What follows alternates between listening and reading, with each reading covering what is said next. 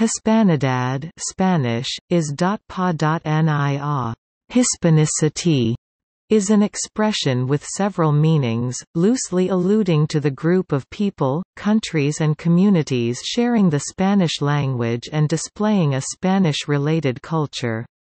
The term traces back to the early modern period but was redefined by Spanish philosopher Miguel de Unamuno in 1909. The term, Hispanity, is a term that regards to a multi-ethnic community of countries of the Spanish Empire. According to the philosopher and writer Julian Marías, the Spanish-American territories were not only colonies but also extensions of Spain that mixed with the Native American peoples, with whom Europeans intermarried, creating a multicultural society.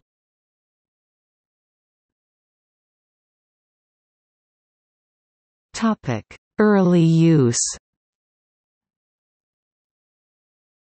The term has been used in the early modern period and is in the Tratado de Ortografía y Acentos en las tres lenguas principales by Alejo Venegas, printed in 1531, to mean, "style of linguistic expression." It was used, with a similar meaning, in the 1803 edition of the Dictionary of the Spanish Royal Academy as a synonym of Hispanismo, Hispanism, which, in turn, was defined as the peculiar speech of the Spanish language.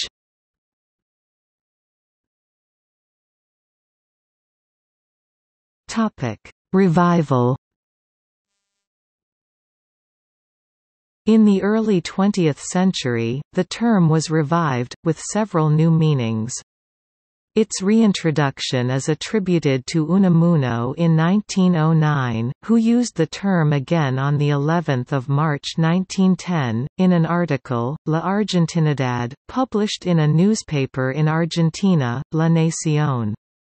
He compared the term to other similar expressions, Argentinidad, Americanidad, Españolidad and Italianidad. Unamuno linked the concept to the multiplicity of peoples speaking the Spanish language, which encompassed in turn his idea of la raza, gave it an egalitarian substrate and questioned the very status of motherland for Spain. He claimed the need of approaching Spanish-American republics in terms of sisterhood, opposing primacies and maternities. Further development of the concept had to wait for the 1920s, when a group of intellectuals was influenced by the ideas of ultranationalist French thinker Charles Maurras and rescued the term. As a precedent, the Spanish writer José María Salaverria, who lived in Argentina between 1910 and 1913, would have implicitly the idea of an Hispanic community, comparable to Hispanidad, but the leading status of Spain in the community is however a moot point in his work. The term was used by Spanish priest Zacarías de Vizcarra, who was living in Buenos Aires.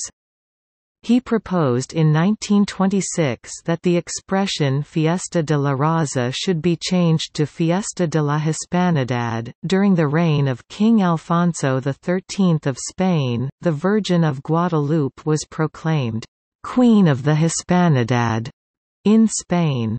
In the later years of the decade, vanguard writer Ernesto Jiménez Caballero began to elaborate a neo-imperialist narrative of the Hispanidad in La Gaceta Literaria. The doctrine of Hispanidad would also become a core tenet of the reactionary thought in Spain in the coming years. During the Second Spanish Republic, Spanish monarchist author Ramiro de Maeztu, who had been the ambassador to Argentina between 1928 and 1930, considered the concept of Hispanidad, motivated by the interests aroused on him by Argentine-related topics, and the meetings between him and the attendants to the courses of Catholic culture as nationalist, Catholic and anti-liberal.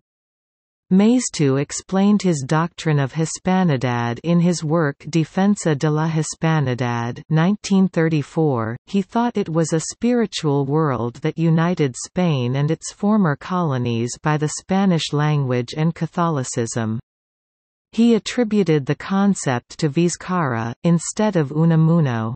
In the Hispanidad of Maeztu, the Christian and humanist features that would identify Hispanic peoples would replace rationalism, liberalism and democracy, which he called alien to the Hispanic ethos.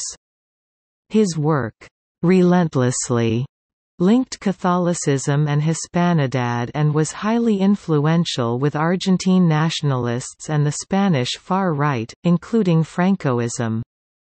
Although declaredly anti-racist because of its Catholic origin, the sense of racial egalitarianism in the Maeztu's idea of the Hispanidad was restricted to the scope of heavenly salvation.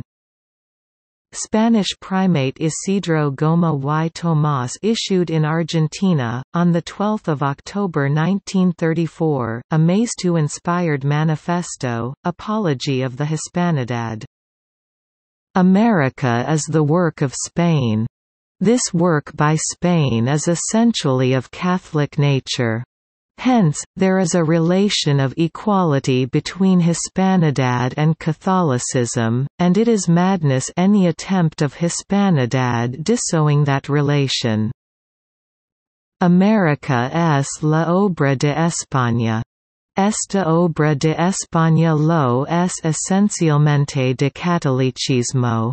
Luego hay relación de igualdad entre Hispanidad y catolicismo, y es locura todo intento de hispanización que lo repudie. According to Stephen G. H. Roberts, Goma linked the ideas of Maeztu and the ideology that was developed by the dictatorship of Franco.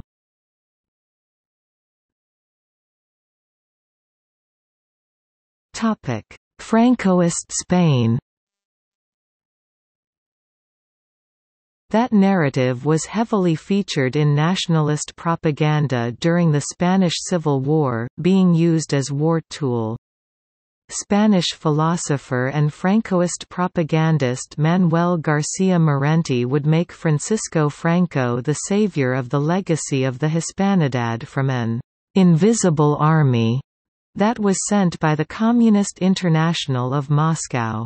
García Morente would synthesize the essence of Hispanidad in the archaistic ideal of Christian knight, half monk and half soldier. That figure was used in the pages of student books during the beginning of the Francoist dictatorship. After the Spanish Civil War, the Our Lady of the Pillar became a symbol of Hispanidad in Spain and was linked to the national Catholicism of the Franco's regime to the ideas of patriotism and Hispanic essences. Franco created the Council of the Hispanidad on 2 November 1940. It was thought at first to be a sort of supranational institution, and it ended up being a council of 74 members, charged with the task of coordinating the relations with Latin America. The Hispanidad became the source of an expansive nationalism, first imperialist and then cultural. Besides its character both as national identitary element and as stalwart of Catholicism, Francoism would use the Hispanidad in international relations. The Council of the Hispanidad would become the Institute of Hispanic Culture in 1946 and change from a more phalangist profile to a more Catholic one. That happened within a framework of a general change in the doctrine of the Hispanidad between 1945 and 1947, with Alberto Martín Artajo at the helm of the Spanish Ministry of Foreign Affairs. The message then became more defensive and less aggressive, with fewer mentions of «empire» and «race», biological Afterwards, later in the Francoist dictatorship, the regime, then less constrained by the international community, recovered more aggressive rhetorics, but it failed to reach the full extent of when Ramón Serrano Suñé was Minister of Foreign Affairs. In 1958, the day of the race was renamed to Day of the Hispanidad in Spain.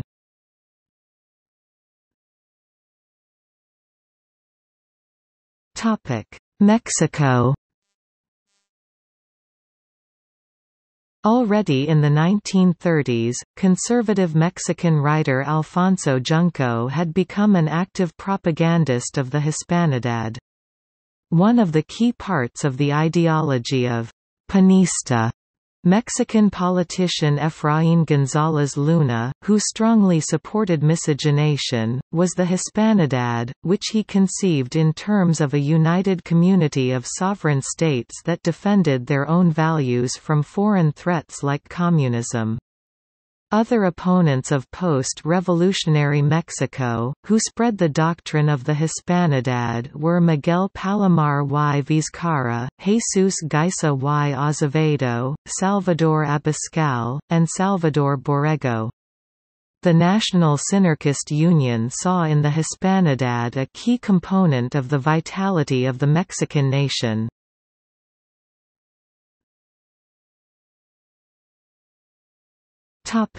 Spanish exiles. The idea of Hispanidad was also featured with new meanings in authors of the Spanish Republic in exile, such as Fernando de los Rios, Joaquín Zairo, Eduardo Nicol and Américo Castro. Salvador de Madariaga, also exiled, defended the Hispanidad as a positive factor towards cultural ontogeny. He believed its miscegenation was much better than the Anglo-Saxon example.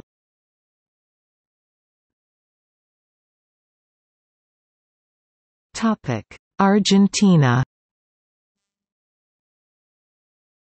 In Argentina, one of the few countries with good relations with Francoist Spain after the end of World War II, President Juan Domingo Perón defended the concept of Hispanidad by highlighting the Hispanic roots of Argentina. However, Peronism began to detach itself from the idea from 1950 to 1954 period to replace it with Latinidad, Latinity.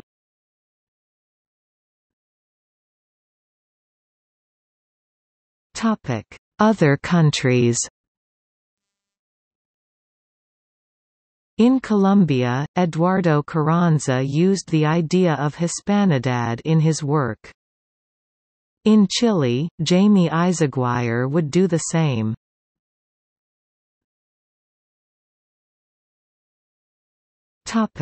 See also: Hispanismo, Traditionalist conservatism, Breve Historia de México.